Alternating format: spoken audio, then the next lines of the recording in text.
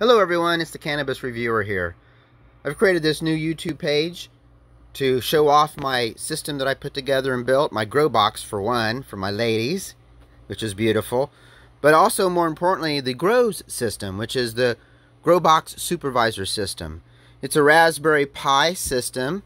It has sensors from Grove Seed Studios, and it monitors the environment inside the GROWbox and tries to keep everything right in the right ranges, which is best for the plants. So here's the Raspberry Pi. I've mounted it outside, and so it will monitor temperature, humidity, soil moisture.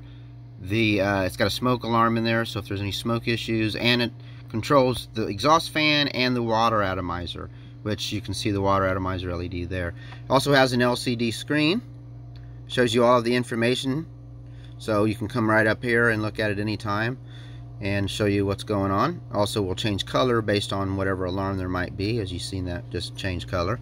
Sensors are mounted inside. I built the control box for it to adjust the fan speed control of the exhaust fan. Future videos will show you the inside of the exhaust of the GROWbox, sorry. It'd be really cool to see.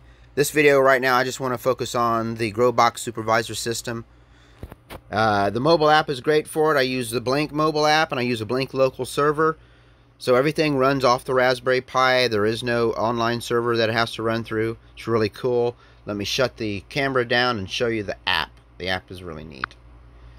So Grows app at the top. We click on it.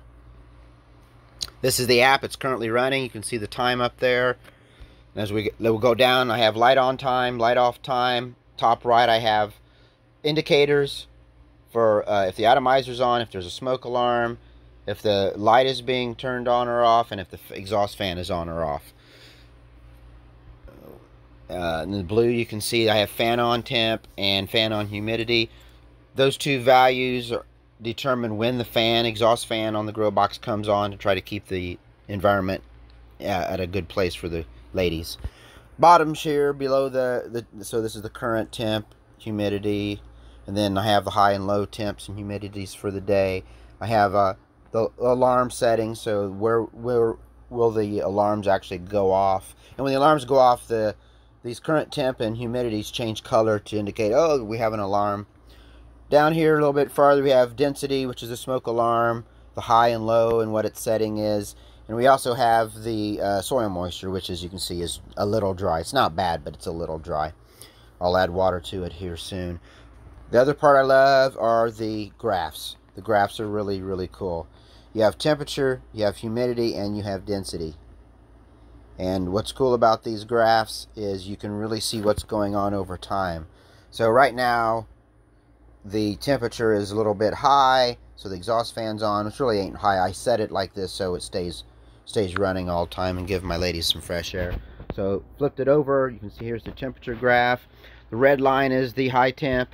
The bottom line, which is the blue line, is the low temp, and the green line in the middle is the threshold when the exhaust fan kicks on. As you can see, it's a little bit above. Like I said, I like to set it a little bit below. That way it stays on, brings fresh air to the ladies, keeps everything kind of in the right area.